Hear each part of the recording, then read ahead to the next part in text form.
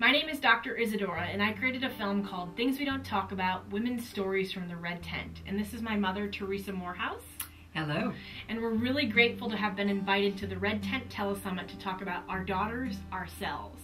And one of the core messages that my mom passed down to me was to be a citizen of the world.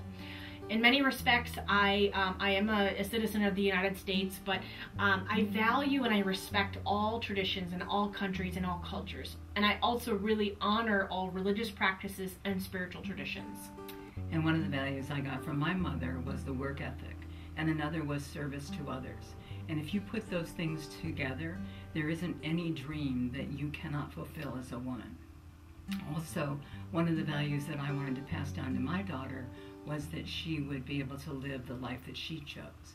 When she was growing up, I was an illustrator, which was a very good job, and I enjoyed the job, but I'm still working for somebody else. I'm a sculptor, and, you know, how can I tell her what to do? I need to show her how to do it. So I had to summon up the courage, you know. Was I going to be able to feed her and house her and clothe her? I had to conquer that fear and go out and live my dream.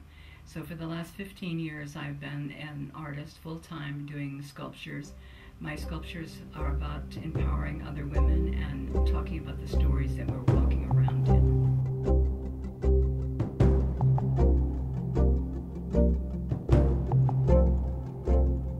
Open Doors is an invitation to life and its remarkable journey. Part of us aches for the interior life. If we hesitate too long, the path gets harder to find. I'm really grateful that she showed me that example, and you know, in many respects the apple didn't fall far from the tree, but you know, while it rolled away to a different section, it's, you know, blossomed into something really beautiful.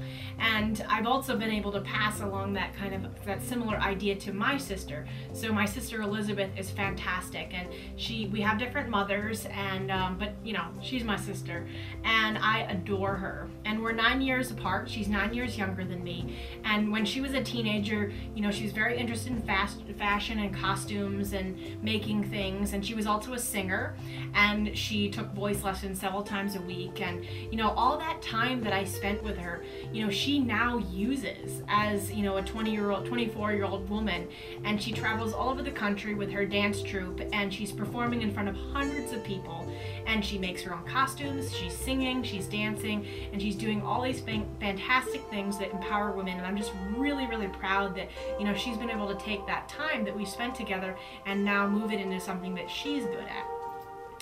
One of the legacies that I would like to pass down to women and to young girls is, well, let me preface with that. I'm a 70-year-old woman, so I've had some experience.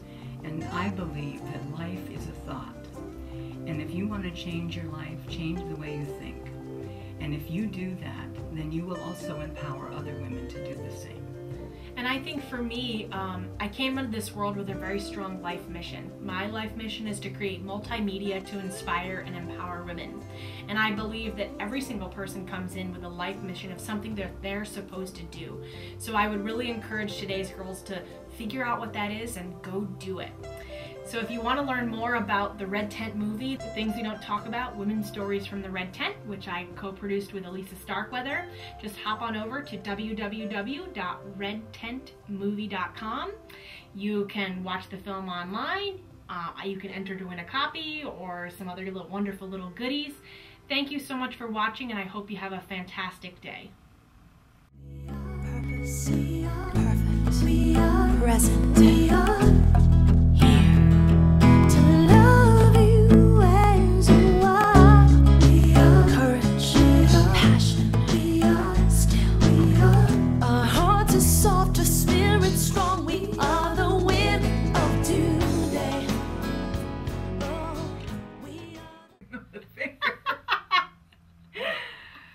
Okay, here we go, take 5.